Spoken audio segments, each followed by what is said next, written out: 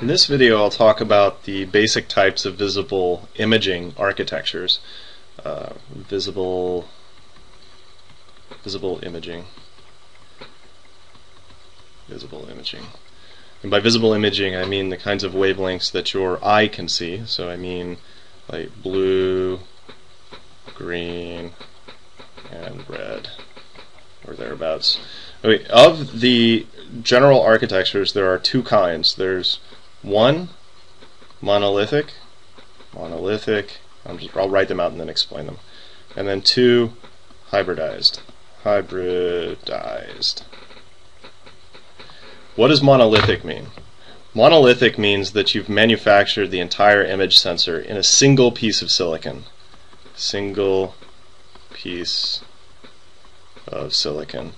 Hybridized means you've used two kinds of material, two materials, and you generally, in this case, will manufacture the photodiode in one material and the readout electronics in the other material, and then you squish them together. Squish them together. That technique is usually called bump bonding.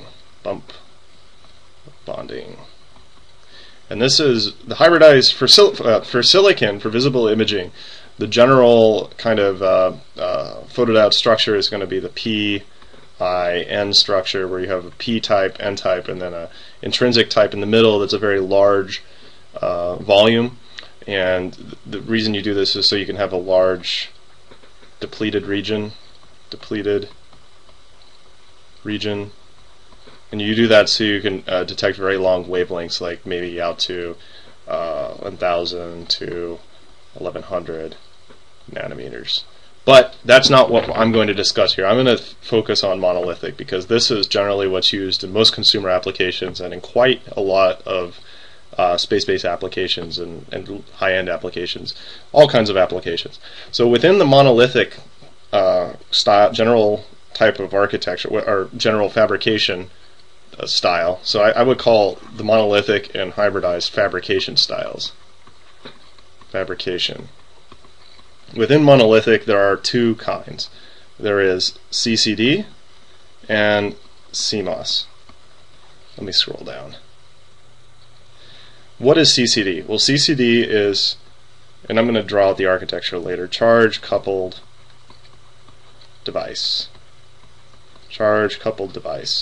And CMOS is, this is a big beast to write out, complementary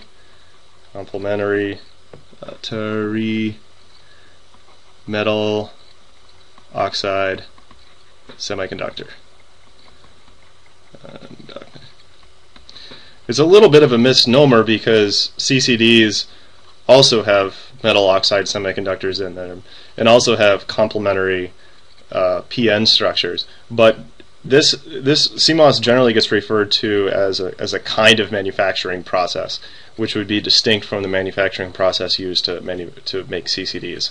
CCDs were the first kind of image sensor developed. I think they were developed by Boyle and Smith at Bell Labs, and I don't remember who first commercialized them, but a long time ago they were developed. CMOS image sensors are a later development, not much later, but later, but they only became realizable as mass-produced image sensors in the last 10, 15, maybe 20 years. And this is what you'll find in all cell phone cameras or any kind of consumer electronics. There are reasons for that. The CCDs are still used in some applications, but CMOS drives the market now. Let me scroll down and get a new part of the screen. I'll start talking about the architectures. Okay, let me start with CCD, a CCD architecture. Let me draw out an array of pixels. Here we go.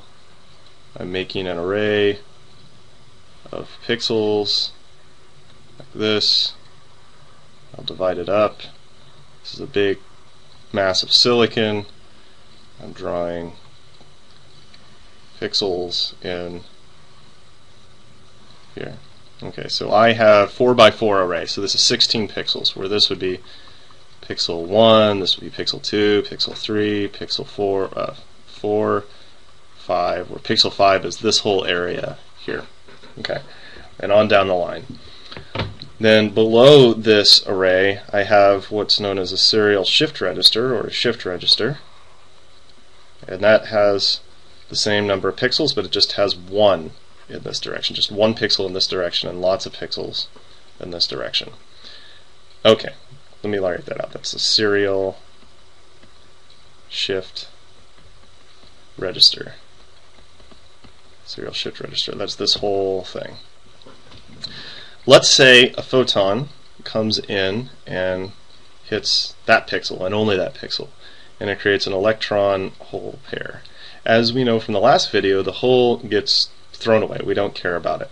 How does this electron come out of the CCD to the world that we can read as a computer? The computers can only interact with digital quantities, and this is definitely an analog type quantity. In fact, it's not even really analog because it's just an electron. It's not even a voltage level yet, effectively.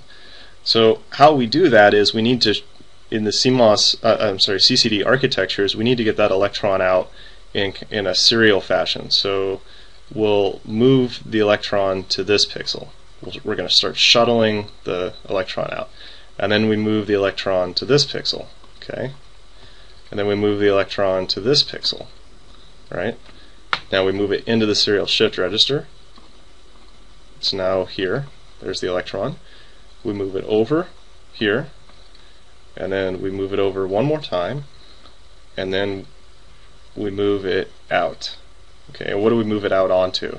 Well, the electron comes out here and it sits on a parallel plate capacitor, or a capacitor.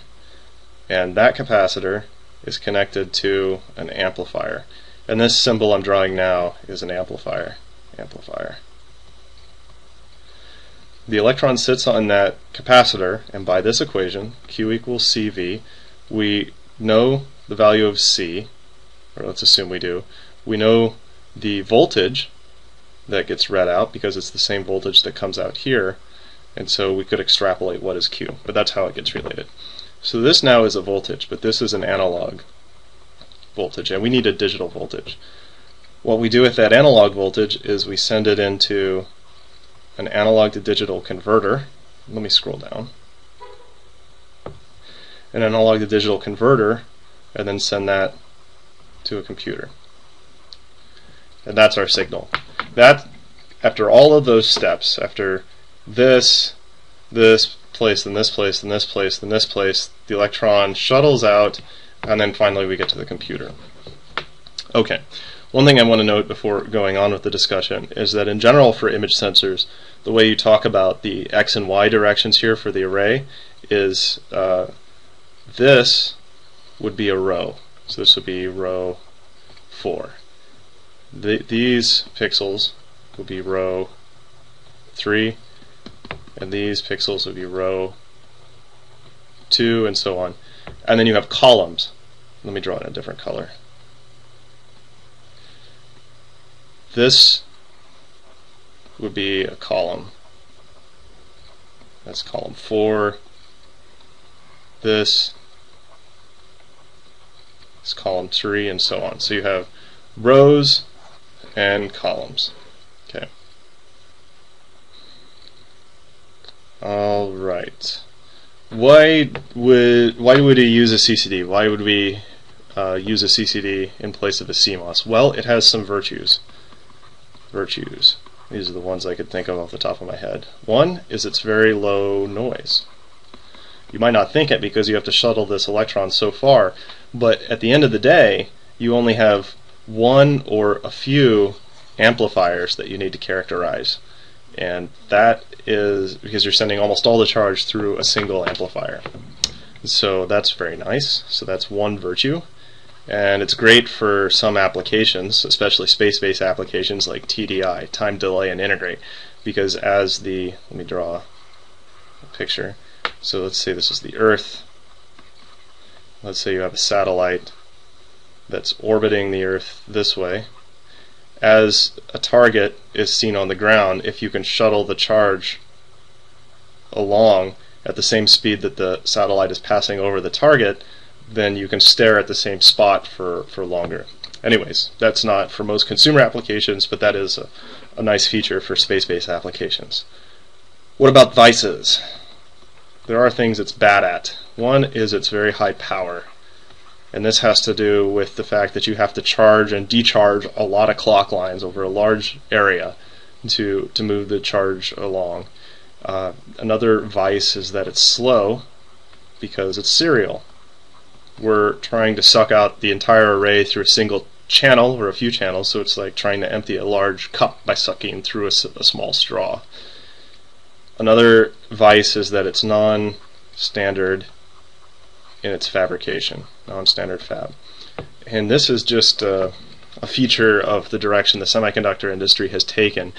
In most of the semiconductor industry is CMOS in style for digital logic and whatnot, and so there are aspects of the CCD imager that do not fit well with CMOS architecture, even though it's all silicon, and even though the physics is all the same. It's just easier to manufacture CMOS imagers in current processes.